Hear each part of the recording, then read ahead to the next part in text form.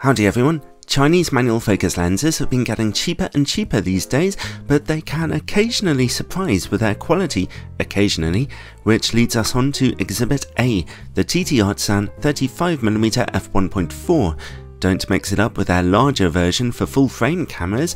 This tiny conically shaped one is even less expensive and designed for mirrorless cameras with APS-C sensors only. So it's available on Canon EF-M, Fuji X, Leica L, Micro Four Thirds, Nikon Z and Sony E-mount cameras, but it only covers a cropped APS-C image circle. And the unique selling point of this lens is clearly its rock bottom price. It can be found for less than $75 new, or even a little less over on eBay. It's quite astonishing that an f1.4 lens can be manufactured so utterly cheaply nowadays, and considering the lens's useful focal length on an APS-C camera, giving a nice standard field of view, then a few people might be interested in this one. Let's take a look at whatever compromises must have been made to get this thing onto the market for such a low price. I'd like to thank TTArtisan for sending me a copy of the lens for evaluation, although as usual, this is a totally independent review. The lens's metallic build quality feels nice and tough. Its unusual aesthetic design even has a diagram of the internal glass elements on the outside. The first obvious compromise is that this is of course a fully manual lens. The manual focus ring turns nice and smoothly, but its size does mean that it can easily be unintentionally touched and changed focus. Here you can see the lens clearly exhibiting some focus breathing as well, zooming in and out as you change focus. Then on the top you get an aperture control ring. It has a nice little click to it at every f-stop, but they're spaced unevenly and you don't get a click for f11 here for some reason. My copy of the lens came with a screw-on cap, but you can also buy this little hood and plastic lens cap combination separately, which is a bit more useful. There's also no weather sealing to be spoken of here. Its front filter sizes are very small and unusual, 39mm wide.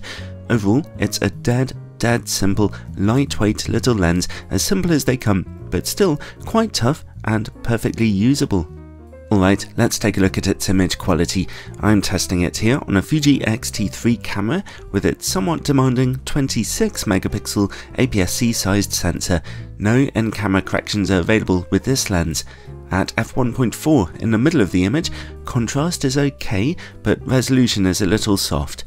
Over in the corners the image gets a lot softer again, but at least there's little in the way of chromatic aberration.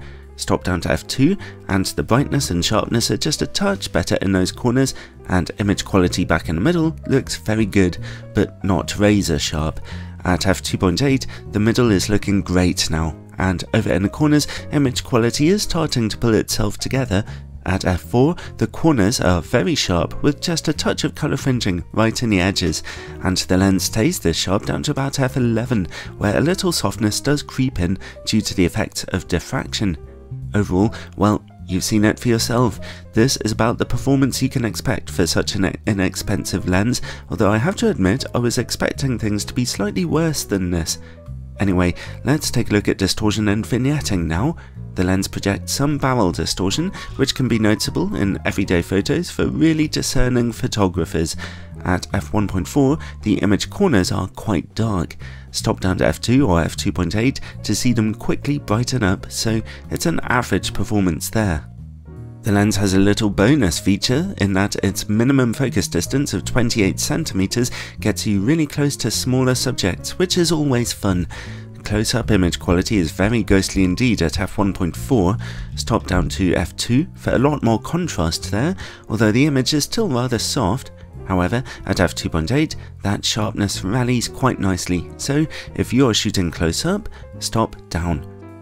Let's see how the lens works against bright lights now. Goodness me, that's quite a lot of flaring. You should definitely consider purchasing the plastic lens hood for this one, although even that won't fix the problem completely. Keep this lens well away from bright lights. And while we're working in the dark, let's take a look at chroma levels. It's hard to see what chroma smearing is like at f1.4 because the corner image quality is so soft, but it seems obvious to me that there's some smearing on bright lights going on here. You have to stop down to f2.8 or f4 to see more clarity. Let's zoom out now and look for sun stars.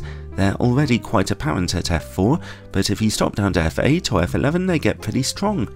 Let's take a look at the quality of this lens's bokeh now.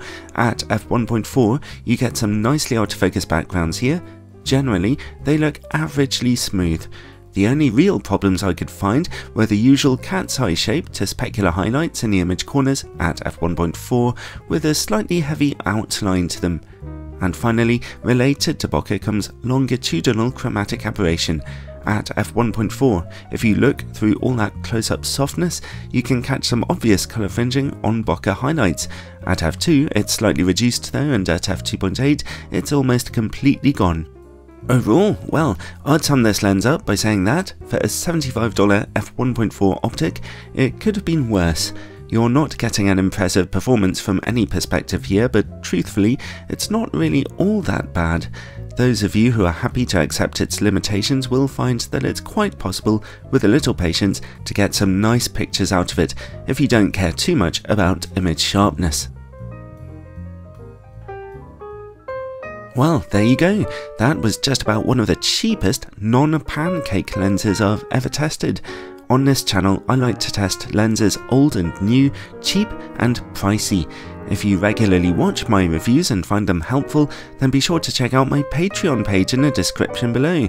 There you can find all kinds of bonus content that I make just for supporters of this channel. And of course, I'd like to say once again a huge thank you to everyone who's already helping out.